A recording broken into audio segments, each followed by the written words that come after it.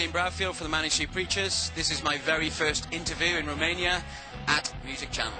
Hello, welcome to Romania. We are very excited to have you here in Flesh and Bones at Music Channel. This is our TV post. And what can I say? We already had you. We had some of your clips in our Rock Chart show. So we are declared fans. We like you very much. The first question would be, what do you know about the fans in Romania or our country in general, if you know anything about? Well, I know quite a lot of about Romanian football. And I know quite a lot about the political background in Romania, but that's not something for me to speak about, so to speak. But this, to be honest, this is just exciting for us because it's our first time here. So it's hard for me to talk about any expectations or what we might find about the country because this is our first time. So it's just exciting for us. Also, I'm kind of nervous. Either way, we hope that we will meet your expectations as the public and the fans, because I'm sure it'll be easier for you to meet our expectations. We've got the harder kind of job. But we're excited. We are. I understand. Okay, so you guys have 8 albums out already, and people say that Everything Must Go is the best stuff until now. But which one do you consider to be the most representative as the Manic sound? I think the only way you can actually realize what you think your best work is that you try to... I think you'd pick the records which you play most often. And for me, I always listen to the Holy Bible. I always listen to Everything Must Go. And I always listen to Send Away the Tigers, the new one. They're the 3 albums that when I listen to them, I don't hear anything wrong with them. I feel as if they are some kind of perfection for us. So for me, I think, if I was going to pick 3 records to represent us, it would be Send Away the Tigers, Everything Must Go, and the Holy Bible.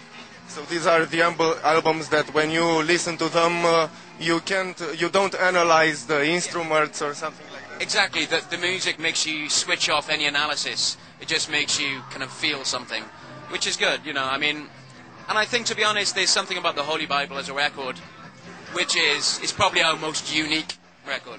It's probably the only record where we touched upon something that perhaps another band has not done, I think. I understand. About the songs, some of my friends have favorite songs like You're Tender and You're Tired, Faster, My Little Empire, or the recent Second Great Depression. For us, it's very hard to decide that we like them all. And you already said that you don't have a favorite, you have whole albums as favorites. But which one touched you the most when creating it? Which one of the songs? It's really hard to choose a song which you think is the best or the song that represents you most. But you can try to make a Manic rock chart, the top 10. There are two songs. There's a song called Faster of the Holy Bible, which I felt that when I was given that lyric by Richie, I felt as if I'd never read a lyric that was like that before. I felt it was very unique for a rock lyric. So when that actually became a song, I felt there was some kind of achievement there, because it was almost as if it shouldn't have been a rock song, but it became a rock song. And for me, I suppose the other song which makes me feel very proud is Design for Life, because that song sums up everything we were always trying to do, trying to infuse popular culture with some kind of political intent, but also it's very accessible, so I feel as if the song Design for Life is such an achievement for us because it represents working class culture in Britain, which I think is a hard thing to do. You talked sooner about Richie. I know that everybody asks you about this, but we are very curious. Do you expect to see him again, or was it? I guess it was hard for you to go through that situation with the sudden disappearance of him. And no, I mean, this is. The strange thing about the Richie situation is that we have been in the band longer without Richie than he was in the band.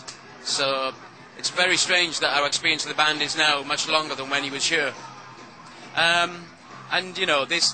have no expectations of the situation because, people sometimes think that we know a secret, but there is no secret. Richie kind of decided to leave, and he decided to leave his whole life behind, whether it be his friends, us, and his family. which is something that very much kind of like left us in a terrible position for a long time. But now I think we've reconciled all those emotions to something we just remember the good times and we don't expect anything.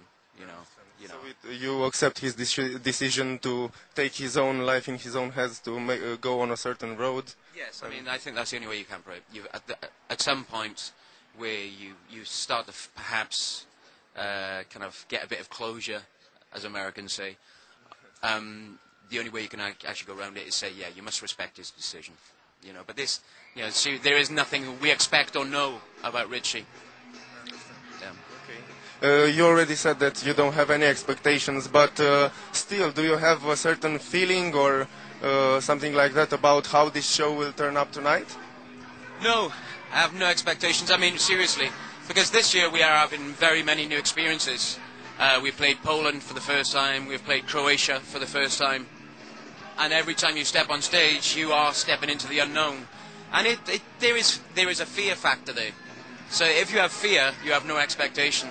But I feel as if we're the kind of people that can turn fear into something positive, Some of my musician friends always tell me that even I feel the same thing, because I'm also a musician. When you're on stage, if you don't have an emotion, if you don't have the fear, that means you can't put up a good show. You have to have that. And I think that's the same in anything which is slightly competitive, whether you're an athlete or a boxer or a footballer or rugby player or musician. I think you must have that fear of failure. I think it's very, very important.